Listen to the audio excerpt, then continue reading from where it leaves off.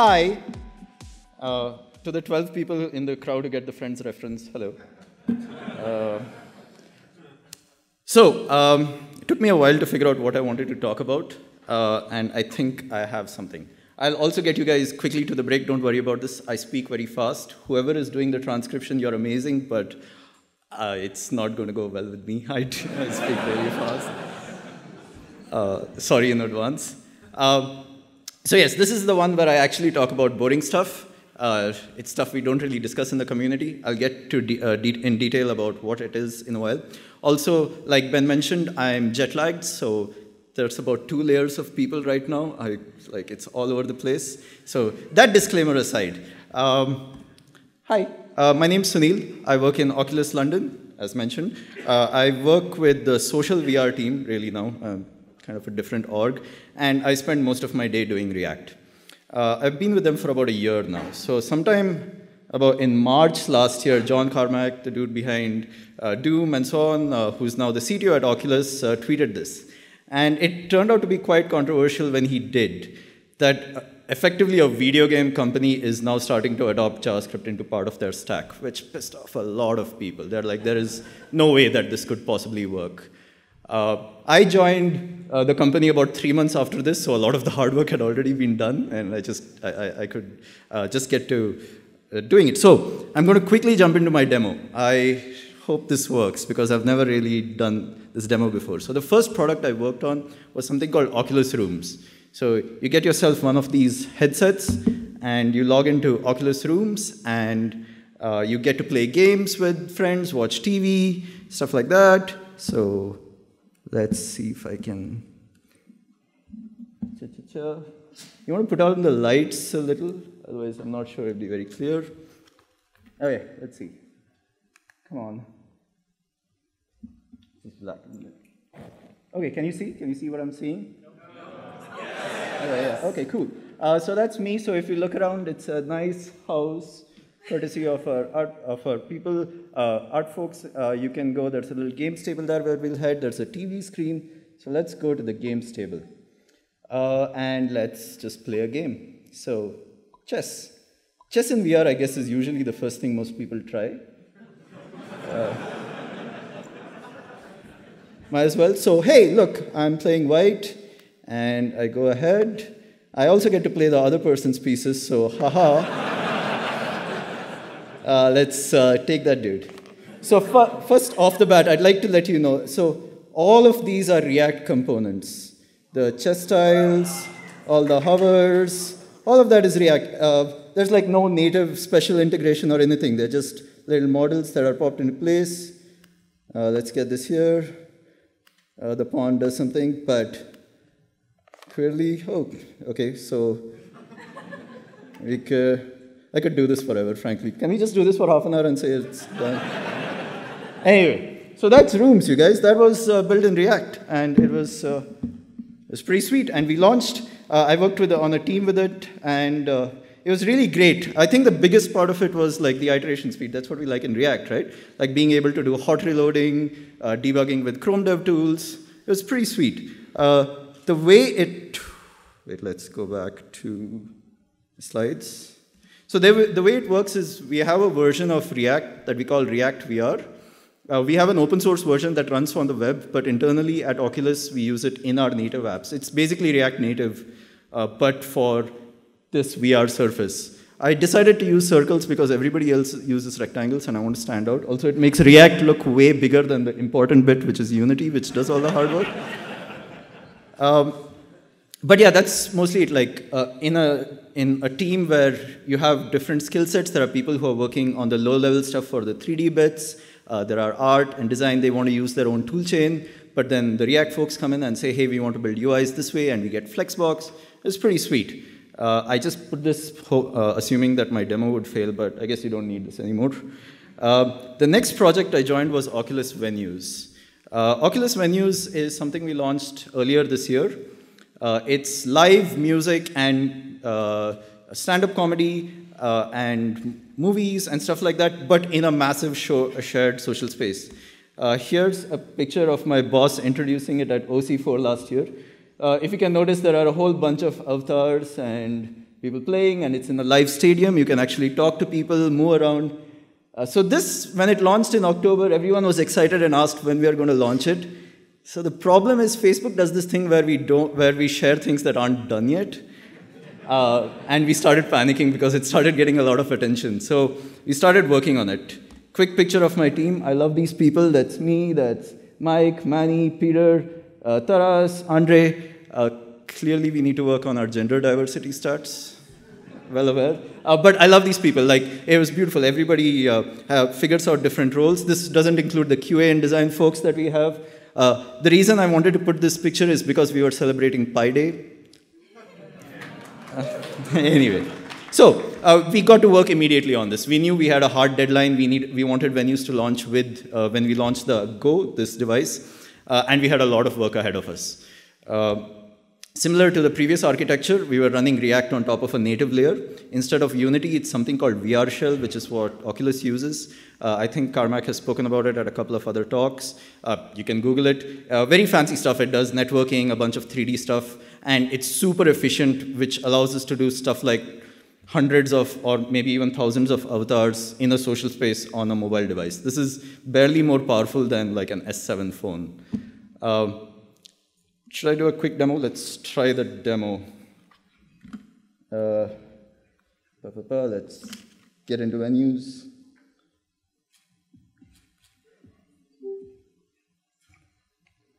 Now, I assume my team's going to be in a venue, so if they say anything rude, please excuse them. I need to get it. Where'd it go?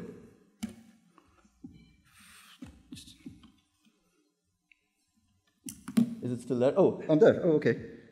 Cool. So this is venues. It's a whole list of events. Let's go into Sunil's event, which they've set up just for me. Same avatar as before. There's a code of conduct video, so just saying don't be a dick. I mean, that's a good life lesson anyway. Cool. So there's a concert going on, and I'm in my little private lounge. We're trying to get champagne and a buffet set up over here at some point. But let's go join the crowd. Let's see what's happening.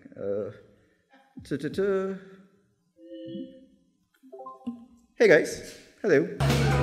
Hi. Are they just worried? Hi. I can click on these people, and I get to see them over here. Ethan is annoying me, so let's just block him. Come on. Sweet. Anyway, so you can hop around, move around places. You can see them. So when a live event is happening, we usually have like hundreds of people. Like everyone's around, and you can. And yeah, so this is venues, and this is what we launched. We get to put banners up there and everything.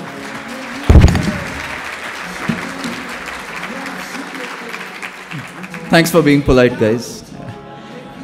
I also had a video to prove that it actually works, but anyway, so we got to work on it. What do we know about the system? Okay? Who all are familiar with this statement? This is the E is equal to MC square of UI development, isn't it? Your view is a function of your state. And this is super convenient for us as developers because we know then that we have to write the F, which are components. You pass state to a component, and it renders it onto a view. Perfect. Take whatever the view is and write render functions that output it out. But then how do you actually get state? This also seems familiar to some people, is mark around.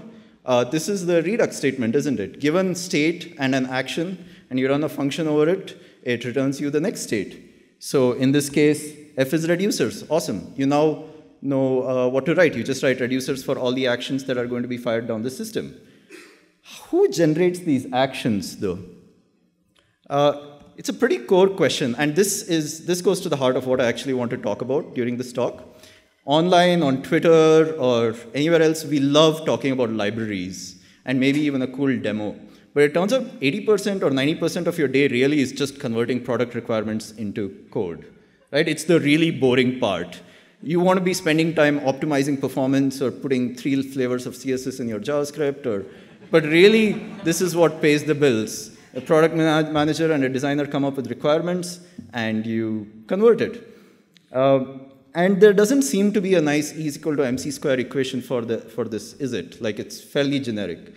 What do these functions even look like? In a Java world, for example, because everything is thread blocking and stuff, you can basically make a function that says do this, do this, do this.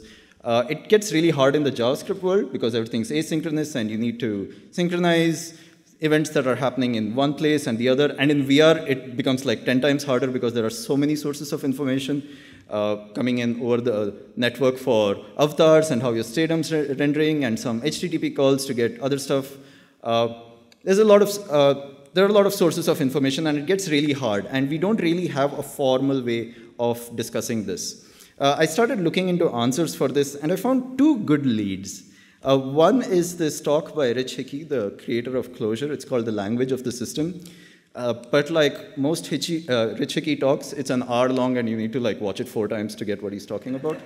It's good, don't get me wrong. Like, I love Rich Hickey, but I didn't even get my answers from this. He talks mostly about the language or the format of data that we pass in between sources. Like, how do you know what JSON data means if the information for that is actually out of band, right? Like, you can't really tell just by looking at some data what it means.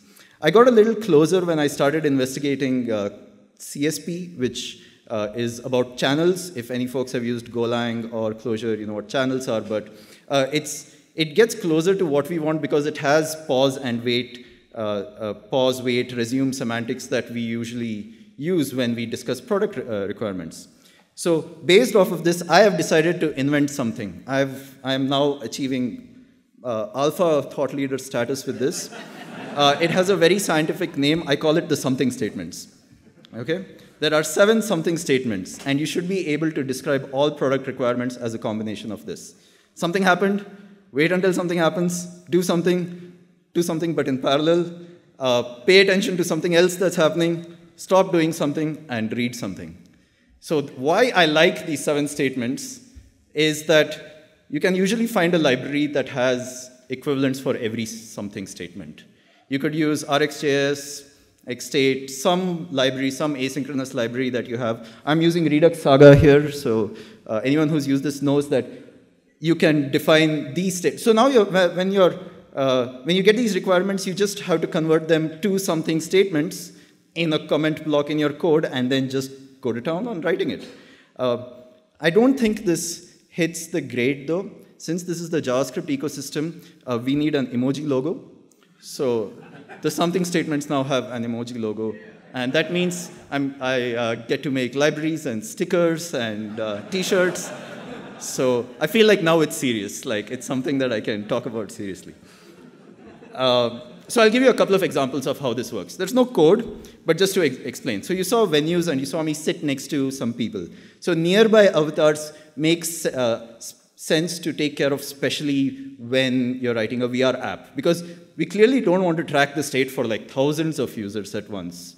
That would make the battery run out in something like 10, 15 minutes. So what we want to do is just look for the people around, the people that you're talking to, so that you can get their name labels, find out if they're blocked or not. Maybe you want to mute them. So this is what the product requirements look like for nearby avatars.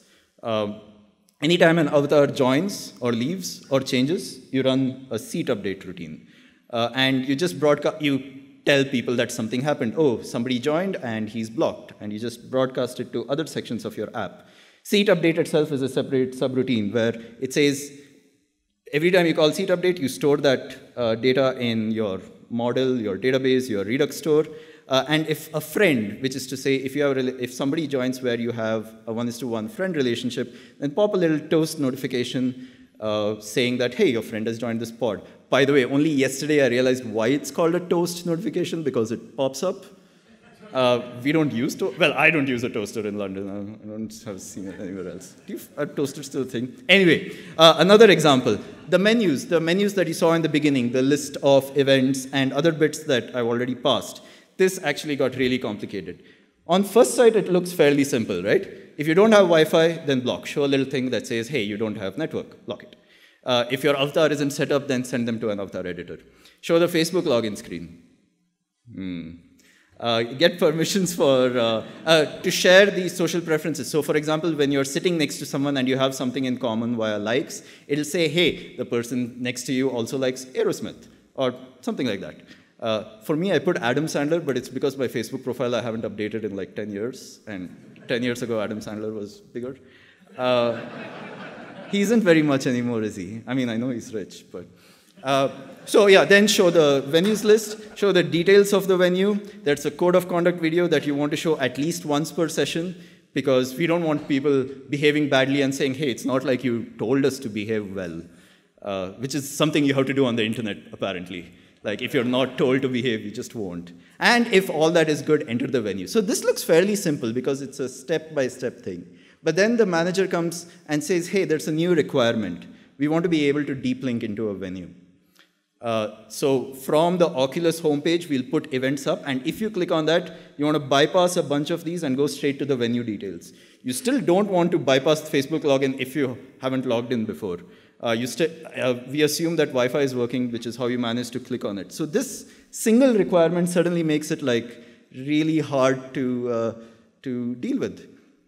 So, but thankfully, because of the something statements, it doesn't matter because it's now a 1:1 relationship. Unless deep linked into a specific venue is read data from the model and block until it's true or whatever. So we started early in about September last year, I think, and we hacked. We hacked a lot. We went through multiple iterations. Those statements that you saw, imagine like in the tens, maybe close to 100 versions of that for different features.